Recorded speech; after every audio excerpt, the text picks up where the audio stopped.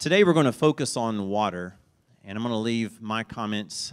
Adam is going to take us through this idea of water today and water throughout the Bible, the power of water and what it can mean to us. So everything that we're doing today, our scriptures, our songs, our prayers, all leading up to the Lord's Supper toward the end of our service, all deal with water. So today our service will be heavier on scripture reading. So I would encourage you to follow along with the passages and be mindful of this idea and the power that water has. This is obviously an eye of a hurricane. And one of the things that comes to mind for me with water is certainly storms and the chaotic nature that water has. And that's where we want to start our story today, is the chaos of water. Think of creation in the beginning and think of something as powerful as a storm and the chaos that can create in the eye of a storm. Water. It's everywhere. It covers almost 3/4 of the Earth's surface. We are made up of about 60% or more of water. Without it, we die. And yet, we were not designed to exist in a water environment. Now, sure, you can go swimming in water. You can go underneath the water, but only as long as you have breath. When we think about that, think about what God has done for us. We need water, and what we're going to talk about this morning is this idea of God's rescue through water. Now, in this first section, I want you to think about chaotic waters. Just like Jeff said, put yourself in the midst of the hurricane, not in the eye, but in the hurricane itself and all of the raging that goes with it. The chaotic waters. And what I want you to pay attention to is how God is separating the chaotic waters to make a place for us to live and thrive.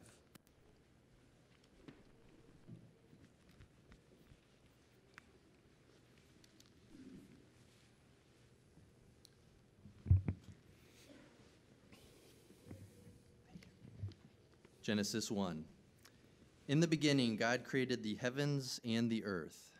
The earth was without form and void, and darkness was over the face of the deep. And the Spirit of God was hovering over the face of the waters. And God said, "Let there be light." And there was light. And God saw that the light was good. And God separated the light from the darkness. God called the light day, and the darkness he called night. And there was evening, and there was morning, the first day. And God said, "Let there be an expanse in the midst of the waters, and let it separate the waters from the waters." And God made the expanse, and separated the waters that were under the expanse from the waters that were above the expanse. And it was so. And God called the expanse heaven. And there was evening, and there was morning, the second day. And God said, "Let the waters under the heavens be gathered together into one place, and let the dry land appear." And it was so. God called the dry land earth, and the waters that were gathered together he called seas. And God saw that it was good. And God said, "Let the earth sprout vegetation, plants yielding seed, and fruit trees bearing fruit, in which is their seed, each according to its kind, on the earth." And it was so. The earth brought forth vegetation, plants yielding seed according to their own kinds, and trees bearing fruit, in which is their seed, each according to its kind. And God saw that it was good. And there was evening, and there was morning, the third day.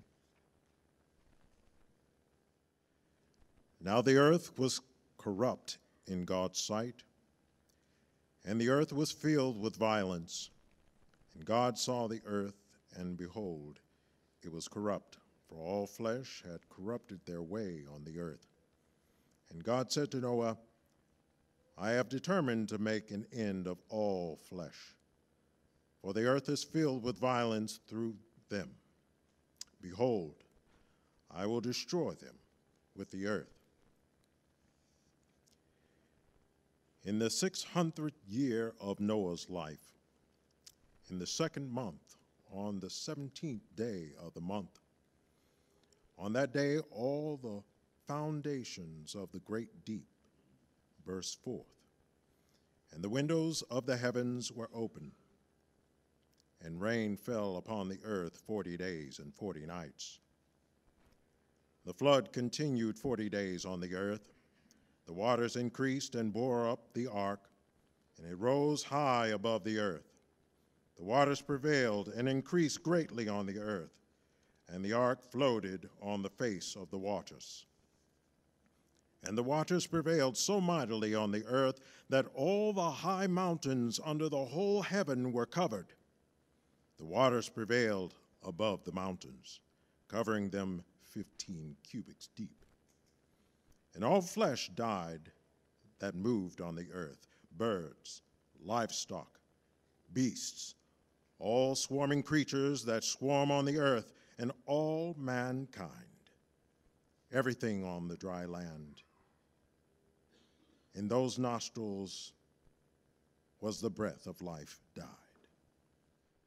Exodus chapter 14, verses 10 through 31. When Pharaoh grew near, the people of Israel lifted up their eyes, and behold, the Egyptians were marching after them, and they feared greatly. And the people of Israel cried out to the Lord, and they said to Moses, Is it because there are no graves in Egypt that you have taken us away to die in the wilderness? Have you done to us in bringing us out of Egypt? It is not for what we said to you in Egypt, Let us alone, that we may serve the Egyptians. For it would have been better for us to serve the Egyptians than to die in the wilderness. And Moses said to the people, Fear not, stand firm, and see the salvation of the Lord, which he will work for you today. For the Egyptians whom you see today, you will never see again. The Lord will fight for you, and you will only be silent. And the Lord said to Moses, Why do you cry to me? Tell the people of Israel to go forth. Lift up your staff, stretch out your hand over the sea and divide it, that the people of Israel may go through the sea on dry ground. And I will harden the hearts of the Egyptians so that they shall go in after them. And I will get glory over Pharaoh and all his hosts, his chariots and his horsemen, and the Egyptians shall know that I am the Lord, when I have gotten glory over Pharaoh and his chariots and his horsemen. Then the angel of God, who was going before the hosts of Israel, moved and went behind them, and the pillar of cloud moved from before them and stood behind them, coming between the host of Egypt and the host of Israel. And there was a cloud and the darkness, and it lit up the night without one coming near the other all night. Then Moses stretched out his hand over the sea, and the Lord drove the sea back by a strong east wind all night and made the sea dry, and the waters were divided. And the people of Israel went into the midst of the sea on dry ground. And the waters became a wall to them on the right hand and on the left. The Egyptians pursued and went in after them in the midst of the sea, all of Pharaoh's horses and his chariots and his horsemen. And in the morning watched the Lord in the pillar of the fire and of the cloud, looked down on the Egyptian forces and threw the Egyptian forces in a panic, clogging their chariot wheels so they drove heavily.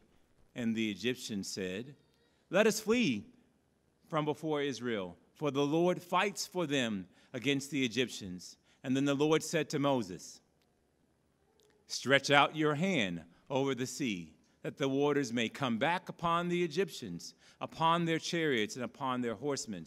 And so Moses stretched out his hand over the sea, and the sea returned to the normal course when the morning appeared. And as the Egyptians fled, the Lord threw the Egyptians into the midst of the sea. The waters returned and covered the chariots and the horsemen, and all the hosts of Pharaoh that had followed them into the sea, not one of them remained.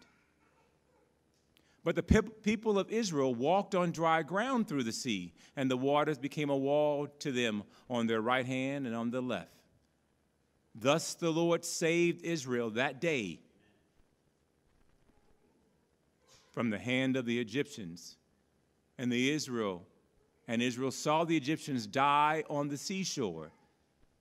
Israel saw the great power that the Lord used against the Egyptians, so that the people feared the Lord, and they believed the Lord and in his servant Moses.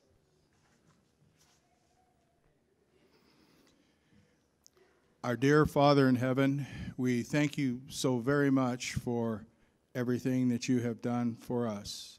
We know that you are the one and true God, the creator of the universe. We thank you, Father, for so many things that you have given us, but more specifically, we thank you for allowing your Son to come here to earth and to die a painful, terrible death on our behalf. We thank you, Father, for your great plan of reconciliation. We ask, Father, special blessings for so many marriages that we have in our church today that need your help.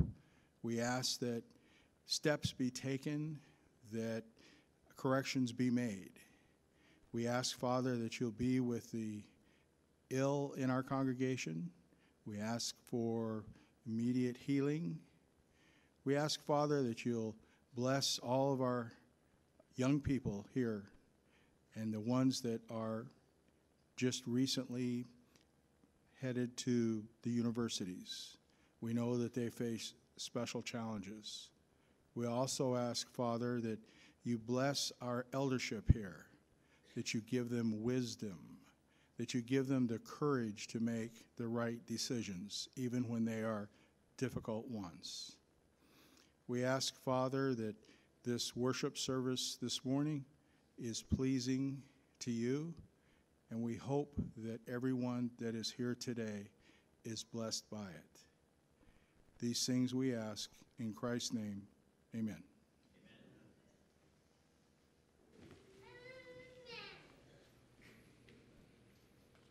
God's story of creation begins, you might say, with chaos.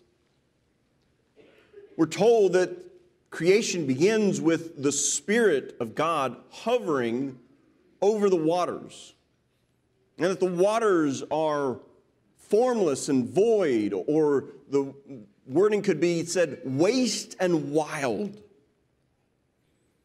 And then God, with his word, begins to order the chaos. He begins separating as he creates. Day one, he separates light from darkness. Day two, he begins to separate the waters above from the waters below. And day three, he separates the waters so that land emerges. God is creating this safe, dry place for humans. God is ordering the chaos, we might say, such that he is providing a place for creation so that humanity can flourish. But as we go through the story, we find that humans made the choice to pursue evil and violence. And what that did is that brought the chaos back into the realm of creation. Man is so evil and violent that God is going to wipe them out with water. And so we have the flood. And really what we can say is the flood is a decreation event. It's reversing what happened in creation. Because we're told that God in Genesis 7:11, in the 600th year of Noah's life, in the second month, on the 17th day of the month, on that day all the fountains of the deep burst forth, and the windows of the heavens were opened. Think about that word, burst, or split. The idea is God was holding the chaotic waters back. And now he's opening it back up. The expanse from the heavens is pouring down. The waters from underneath are coming up, and they're covering all of creation. What God created on day 5 and day 6 is now destroyed by the waters. But God preserves a remnant. Noah and his family. Noah is on the ark, and he has passed through the waters. And we're told in Genesis 8 and verse 1 that God remembered Noah and all the beasts and all the livestock that were with him on the ark. And God made a wind blow over the earth, and the waters subsided. I want you to see what's going on here. That word, God made a wind, it's the same Hebrew word as what we find in Genesis chapter 1, that the Spirit was hovering over the waters. It's the word ruach. Same word. And what happens this time? The waters are put back under control, such that land begins to emerge again. So separating the waters becomes a way of rescue for Noah and his family. God cleansed the world of evil and violence and chaos, so that now Noah and his family can walk out into a new creation, a space for humans to be what God intended them to be. But as the story goes on, man continues to do evil and violence, which brings about more chaos. And so God must repeat this rescue through water. As was read for us, we then come to Israel. And they have been in slavery for so many years, and God remembered them, and he brings them out of Egypt. They are no longer slaves. And they come to the Red Sea, but Pharaoh is behind them, pursuing them. And they're fearful. What do we do? And Moses says, do not fear. Stand and see the salvation, or the word could be said, rescue of Yahweh. So God does just that. Exodus chapter 14, verse 21, Moses was told to stretch out his hand over the sea. And Yahweh drove the sea back by a strong east wind all night and made the sea dry land, and the waters were divided or separated. That word again, strong east wind, same Hebrew word, ruach. Dry land appears. We're to be drawn back to creation. We're to be drawn back to the flood and what God was doing. The waters were split or separated so that dry land appears. And the people cross on dry land, saved from the chaos. just like Noah and his family. The remnant is saved through the waters. And then what we also see is the picture of the flood in all of the Egyptians that chase after them.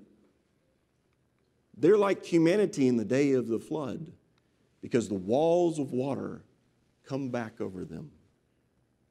And God preserved Israel as that remnant. God tamed the chaos so that human life could flourish as they proceed to the promised land.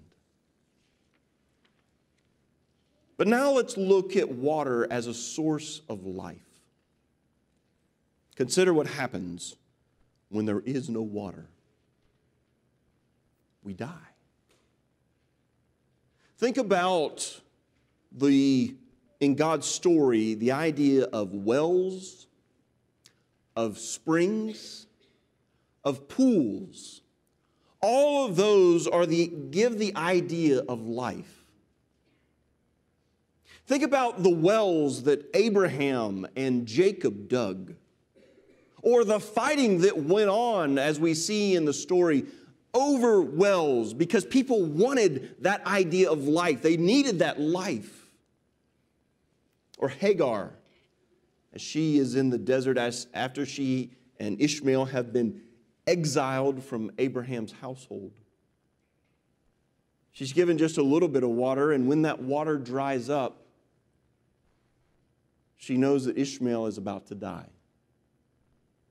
She, as a mother, can't even watch her son die. So she sets him off in a place, and she goes over to another area. But God shows her a well that gives life and sustains them. So in this next section, let's think about the water of life.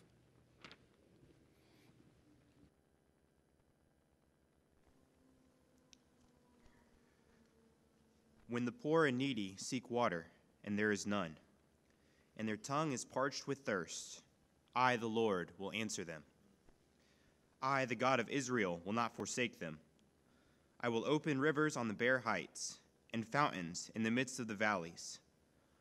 I will make the wilderness a pool of water and the dry land springs of water. For I will pour water on the thirsty land and streams on the dry ground. I will pour my spirit upon your offspring and my blessing on your descendants. They shall spring up among the grass, like willows by flowing streams. This one will say, I am the Lord's. Another will call on the name of Jacob, and another will write on his hand, the Lord's, and name himself by the name of Israel.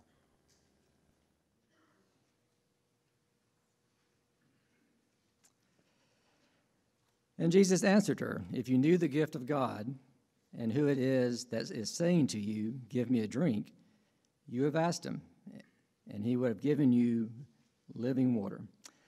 The woman said to him, Sir, I have nothing to draw water with, and the well is deep. Where do you get that living water? Are you greater than our father Jacob? He gave us the well and drank from it himself, as did his sons and his livestock. Jesus said to her, everyone who drinks of this water will be thirsty again, but whoever drinks of the water that I will give him will never be thirsty again. The water that I give him will become in him a spring of water welling up to eternal life. The woman said to him, Sir, give me this water, so that I may not be thirsty or have to come here to draw water. On the last day of the feast, the great day, Jesus stood up and cried out, If anyone thirsts, let him come to me and drink. Whoever believes in me, as the scriptures have said, out of his heart will flow rivers of living water. Now this he said about the Spirit, whom those who believed in him were to receive. For as yet the Spirit had not been given, because Jesus was not yet glorified. Water, and the image of water, doesn't provide just physical life, but it can provide emotional and spiritual life. Consider the times in the Bible where we see marriages beginning at a well. That idea of emotional life. It goes back to the very picture that we have in Eden of a man and a woman joined together by a source of water. God uses the imagery of water to show us spiritual life. He shows us the satisfaction that can be found in Him.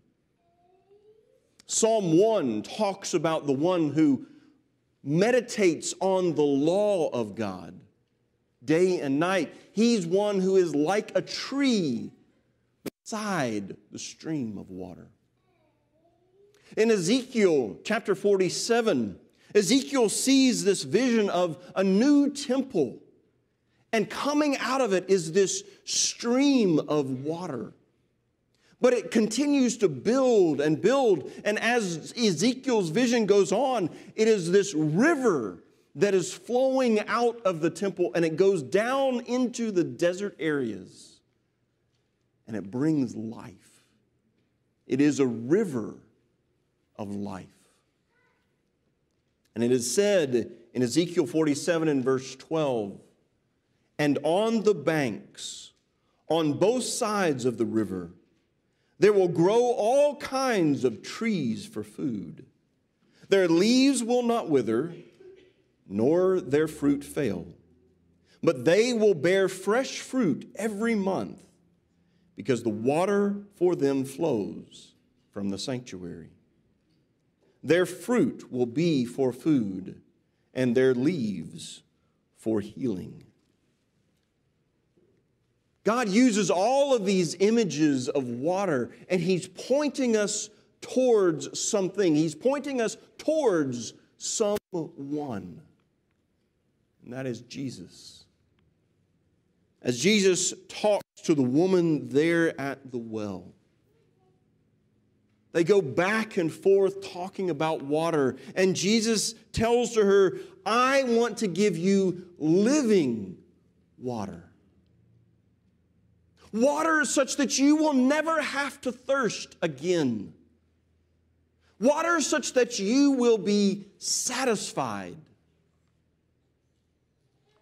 And the woman says, "Give me that water." God's own life is that which comes through Jesus to us to satisfy our deepest thirsts. And then later in John 7, Jesus is at the feast and He cries out, "If there is anyone who is thirsty, come to me and drink. And you will find within you flowing rivers of living water." And John gives us a preview of what Jesus is talking about. He says He's actually talking about the Spirit, the Ruach, that is going to bring about new creation. So how do we get this living water?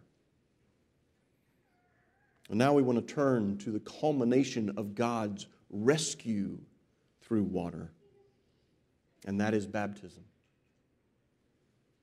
First, Jesus shows us the way as He Himself is baptized, and then we follow Him into our rescue, into the living waters.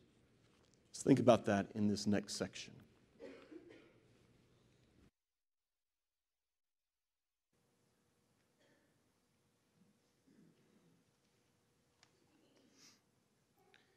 Mark chapter 1, verses 9 through 11. I'll be reading from the New King James Version. It came to pass in those days that Jesus came from Nazareth of Galilee and was baptized by John in the Jordan. And immediately, coming up from the water, he saw the heavens parting and the Spirit descending upon him like a dove. Then a voice came from heaven, "You are my beloved Son, in whom I am well pleased." Jesus answered, "Truly, truly, I say to you, unless one is born of water and the Spirit, he cannot enter the kingdom of God.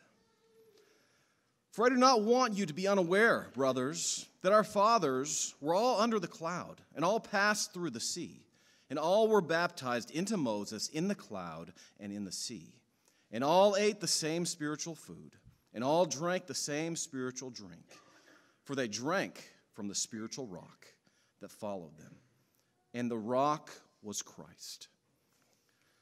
For Christ also suffered once for sins, the righteous for the unrighteous, that he might bring us to God, being put to death in the flesh, but made alive in the Spirit, in which he went and proclaimed to the spirits in prison, because they formerly did not obey, when God's presence waited in the days of Noah, while the ark was being prepared, in which a few, that is 8 persons, were brought safely through the water. Baptism, which corresponds to this, now saves you, not as a removal of dirt from the body, but as an appeal to God for a good conscience, through the resurrection of Jesus Christ, who has gone into heaven and is at the right hand of God, with angels, authorities, and powers, having been subjected to him. I hope as we were reading these passages, things start going off in your mind and you start making these connections now. Because when you think about Jesus and his baptism, that is the connecting point for all of these water images. Think about what we have in this scene. We're told that the heavens split and a dove descends. The Spirit. That should bring us back to creation. The Spirit hovering over the waters. It should bring us back to the flood and the wind that controlled the waters. It should bring us back to Exodus and the wind that separated the waters. We're told then that God spoke. This is my beloved Son, in whom I am well pleased. That's what we have at creation. God speaking over the chaotic waters. And Jesus is there in the Jordan. We didn't talk about this one, but the Jordan River, the very river that God stopped or dammed up or separated so that Israel could walk across on dry land. Jesus is in this river. All of these images should be firing in our minds as we think about this idea of baptism, that Jesus is being baptized to go through the waters on behalf of Israel and the remnant, to die to bring redemption. Jesus is the culmination of God's story. His death is what separated chaos and sin. By his resurrection, he brings about new creation, a new way of living in a relationship with God. So what then does this mean for our baptism? It's not something that God just says, I want you to go do this. It's not just something that we do because, oh, well, this is what we do to become Christians. That's not what he's saying here. He's saying that your baptism is your rescue through water. That it is our way of becoming part of the story of God. That we connect to the flood. We connect to the Exodus. We connect to creation itself. Because just like Israel and Noah were rescued through the waters, Paul brings that out to us, that we are like them.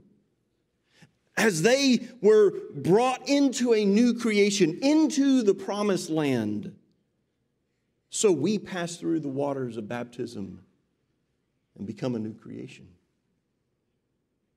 Those waters, in those waters, we are identified with Jesus' death. And in that death, he separated the chaos of sin from our lives and our helplessness to do anything about that. We are no longer slaves to sin, just like Israel was no longer slaves.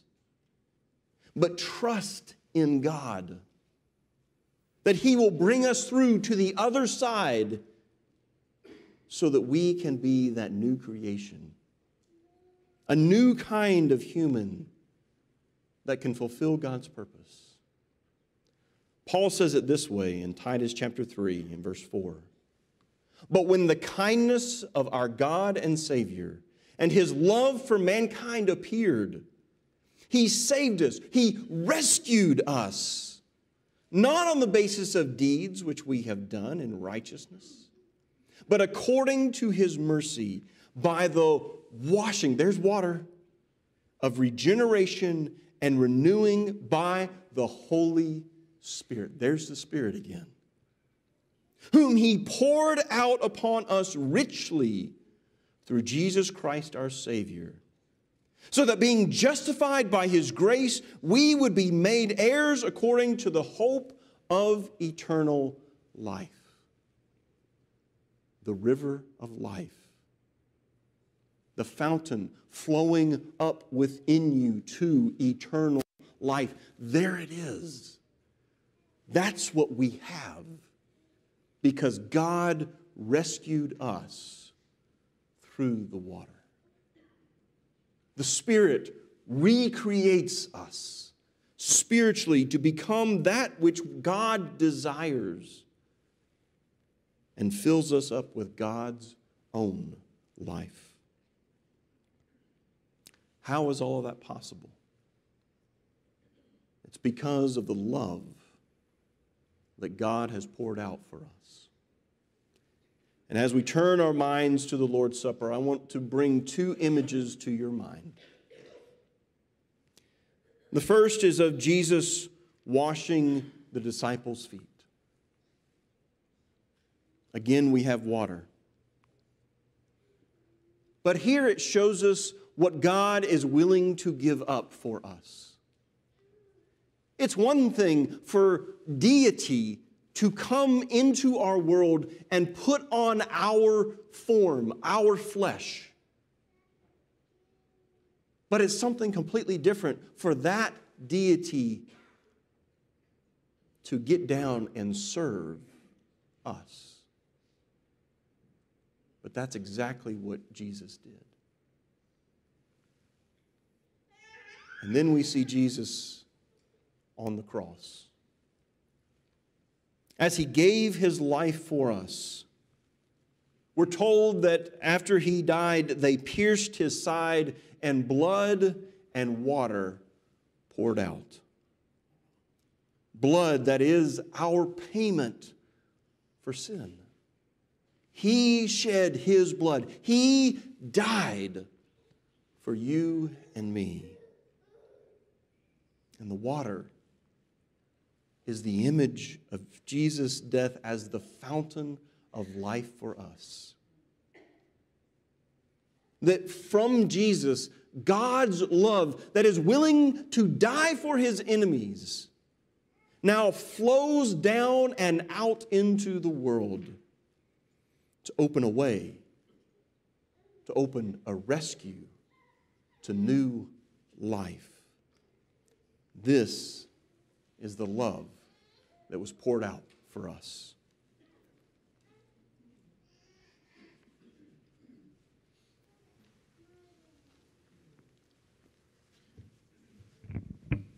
Then he poured water into a basin and began to wash the disciples' feet and to wipe them with the towel that was wrapped around him. He came to Simon Peter, who said to him, "Lord, do you wash my feet?"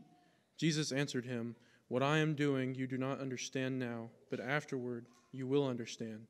Peter said to him, "You shall never wash my feet." Jesus answered him, "If I do not wash you, you have no share with me." Simon Peter said to him, "Lord, not my feet only, but also my hands and my head." Jesus said to him, The one who has bathed does not need to wash, except for his feet, but is completely clean. And you are clean, but not every one of you. For he knew who was to betray him. That was why he said, not all of you are clean.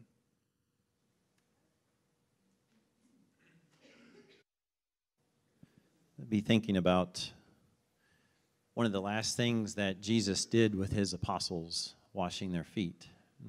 As we've been going through the story this morning of water, from chaos to the power of water to something as simple as a little bit of water to wash the apostles' feet.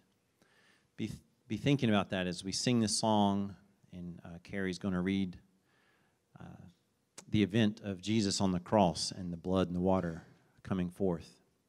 And then Andy is going to help lead us in our prayers before we partake of the Lord's Supper again. I wanted to mention those things so you could prepare your minds as we come to the table together. Faithful love.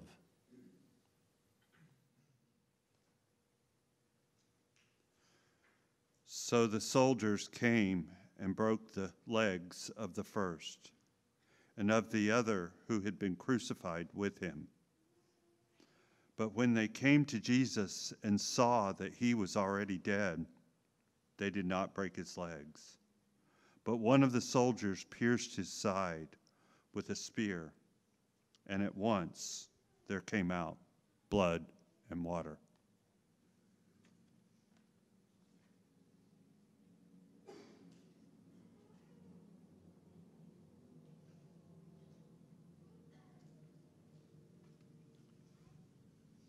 Our Heavenly Father, we thank you for this beautiful day that you've given us, for this time to come together, and we thank you for the many blessings that you've given us in this life. We want to ask for your help, Father, in clearing our minds of all of the thoughts of our daily lives as we think about Christ and the sacrifice that was made on the cross for our sins. We thank you, Father, for the many examples we have throughout the Bible of your unfailing love and the salvation that you provide for those that follow you. We thank you for the life of Christ and the example that was, perfect example that was set for us. We thank you for this memorial that we have to remember Christ and the sacrifice through his death, through which we have the hope of a home in heaven after this life. We pray now, Father, as we partake of this bread that represents his body, that we will focus on these things. In Christ's name we pray. Amen.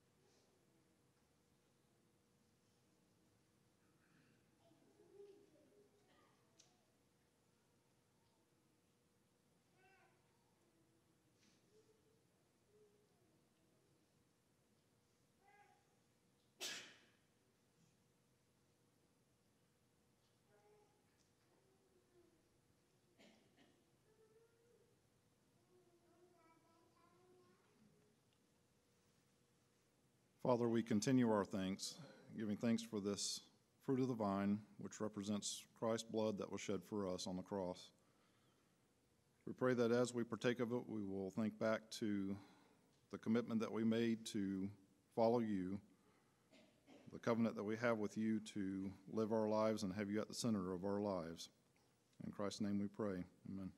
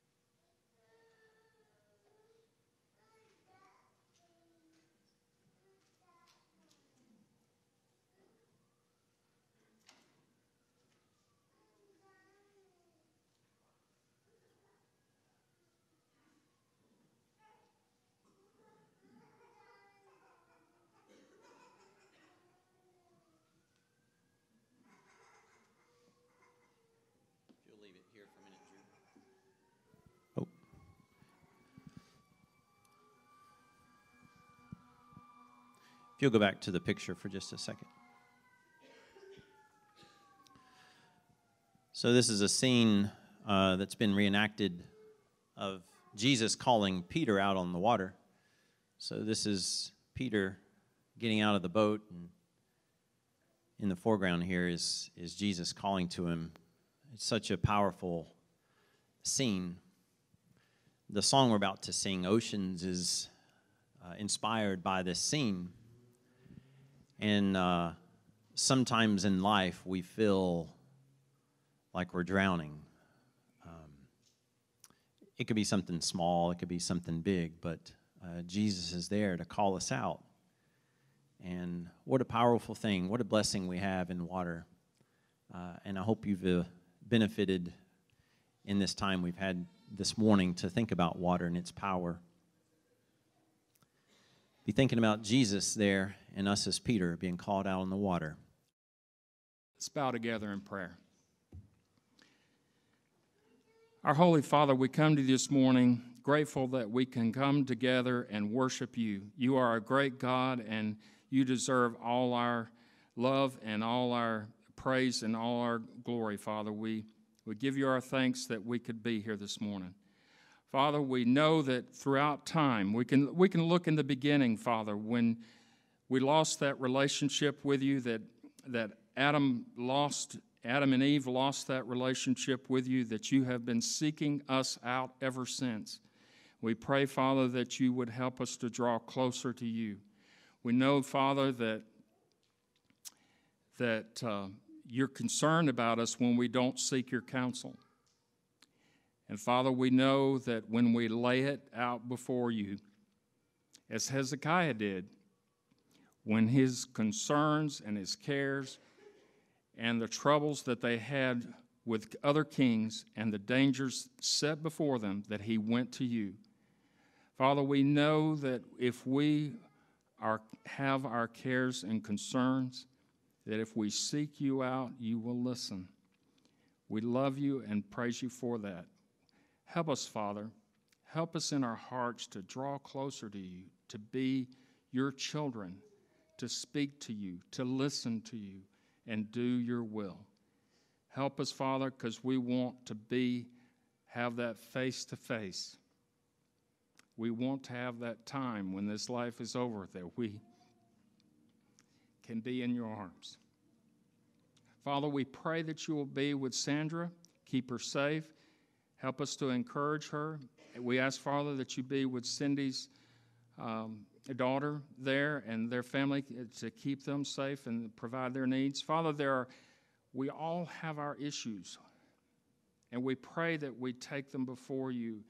We know that you listen, and we ask that you be with those that are sick, that are having illnesses and troubles and cares and concerns right now, and that we will lay them out before you. Thank you, Father, for the time that we spent here this morning, and thank you, Father, for the worship that we've had, and pray that will affect our hearts and make us stronger throughout the week. Go with us, Father. Keep us and take us home with you in the end. We pray in Jesus' name. Amen.